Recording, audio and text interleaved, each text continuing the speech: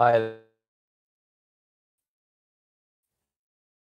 I'm going to be live later on today at 8:30. That's just the way in which my day's got to work today.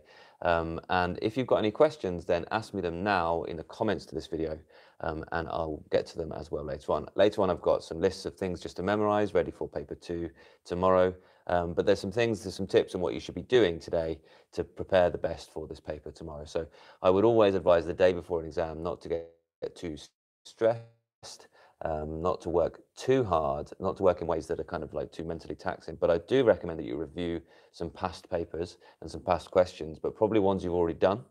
And you just take the time and you just think about the way in which the questions were solved. So you just prepare yourself by thinking, oh, if they ask that type of question, here's what I do. I do this, I do this, I do this. You know, the methods through those questions is a good way to think about. I do have some other little tips as well. I would suggest taking your equation sheet, and mine's on the wall behind us there, and hopefully you've been annotating it. Hopefully you've been using it, and just thinking, all right, when am I going to need to apply that question? When am I going to need to apply that equation? Sorry, what type of question are they going to ask me that's going to mean that I have to use that equation? And make sure you know exactly basically what each equation is used for. Go through things like common derivations again, you know, and all those kind of things that just you have to use that equation sheet for, so that you feel like you know that equation sheet as like a tool for you in the exam. And remember that you are expected to use all of the previous module equations as well. So it's not just the equations from the current modules. Some other things just to say, really, I looked at over paper 1, and yeah, that was pretty tricky, and I've just seen a pretty funny meme about the flower question. Okay, you know, they are going to chuck at you things like that, but I did think in that question there were plenty of opportunities for you to score marks. So take your time, think to yourself, oh, actually, what information have they given me? What can I do with that information? And make sure you get at least some of the marks. You don't need to get all of the marks to get a really good grade. You know, you can actually afford to lose 2 or 3 marks. So if it's a really wiggy question, if it's a really ridiculous question, but it's worth 2 marks, well, don't let it fluster you. Just think to yourself, okay, I might drop those 2 marks. I'm not going to spend a lot of time thinking about that right now. I'm going to put down a relevant equation and put some numbers in maybe, but I might not get the marks there.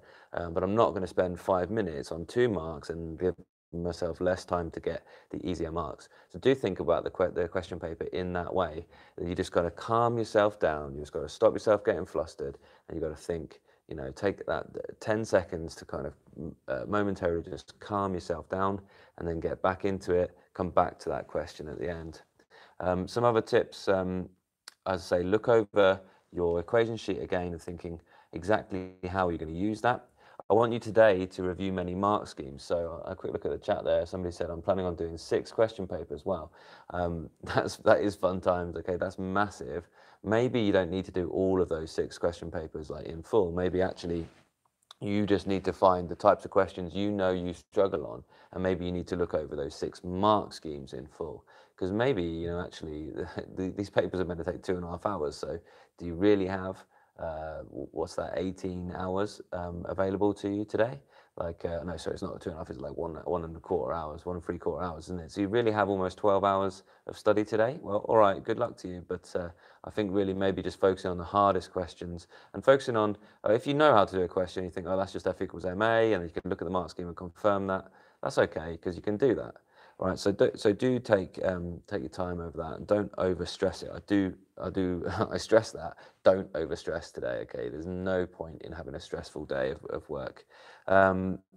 Also, find typical questions. Find questions that come up a lot. You know that you can go over and you know the answers for. So you do that by reviewing the mark scheme. So if you look through loads of past paper mark schemes for your board, and you find explain answers that come up time and time again, types of questions that come up time and time again, make sure you memorize those explain answers, because they probably will come up. And that's one of the things I've got for you later on, is some kind of common answers that seem to come up time after time.